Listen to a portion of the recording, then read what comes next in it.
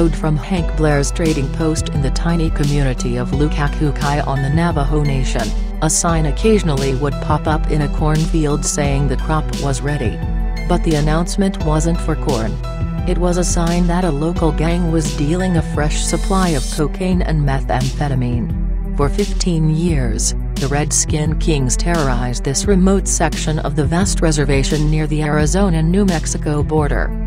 Dealing in drugs, murder, kidnapping, arson and aggravated and sexual assaults, the gang intimidated the community where law enforcement is more than 45 minutes away on a good day.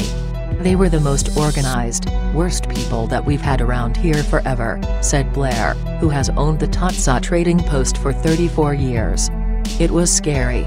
Now, after the recent sentencing of 3 high-profile gang members, including a mother and son, authorities believe they have shut down the gang that meted out a level of violence not seen by gangs on the reservation since the 1990s. Authorities conducted more than 300 interviews in the investigation of the Redskin Kings, using a task force made up of tribal, state and federal officials, said Michael Caputo, an FBI assistant special agent in charge for the Arizona district. It was formed in the mid-1990s when the Navajo Nation saw an explosion of gang activity in and around its capital of Window Rock, with turf wars, drive-by shootings and retaliatory killings. The model since has expanded to other parts of Indian country. Navajo Nation residents, numb to silence by a gang that raised its profile on social media and threatened people to keep them from talking to police, are encouraged but still wary. This investigation did cut off the head of the snake, if you will, and we took out all the main players that were involved in this gang, Caputo said. Did we get everybody? Hard to say, he said. Lukakukai is at the base of the mountains, about 10 miles from Dine College, the first college established by an American Indian tribe in the United States. The community of about 1,700 has a boarding school, gas station, post office, the trading post and mostly scattered housing. Community members witnessed the gang's crimes for years, Blair said.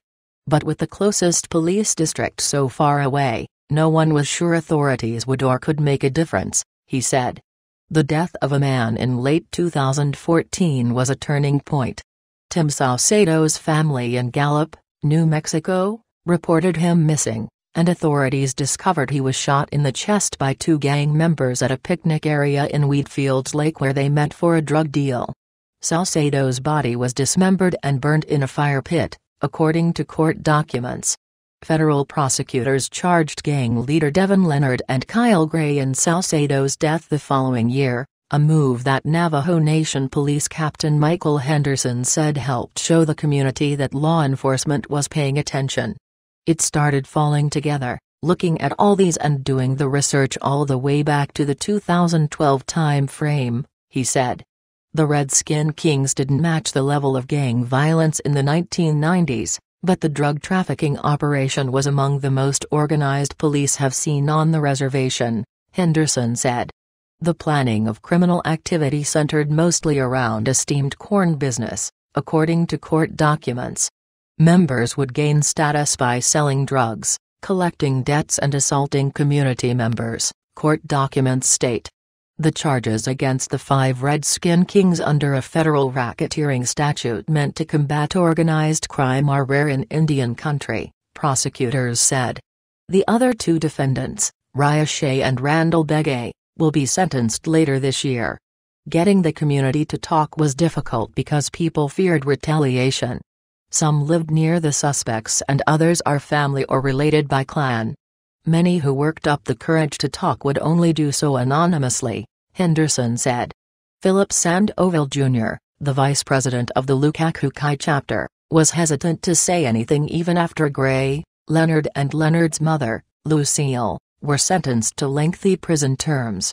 You start opening your mouth and saying this and that, Sandoval said. You don't know who is still out there.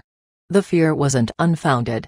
After Saucedo was killed, the gang kidnapped a witness and threatened to harm her child if she told anyone what happened.